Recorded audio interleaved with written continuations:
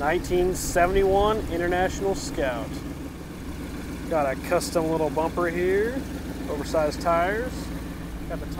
Got the little vinyl top on there, heck yeah. Surprisingly, not really much rust. Heck yeah. Thank you for your service, sir. The interior's pretty sweet.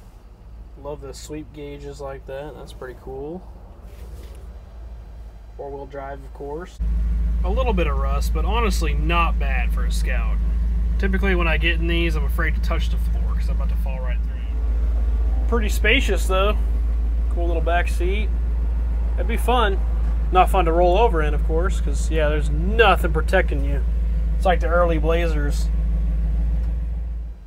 Got an old Boss stereo and Sniper EFI Live. Heck yeah.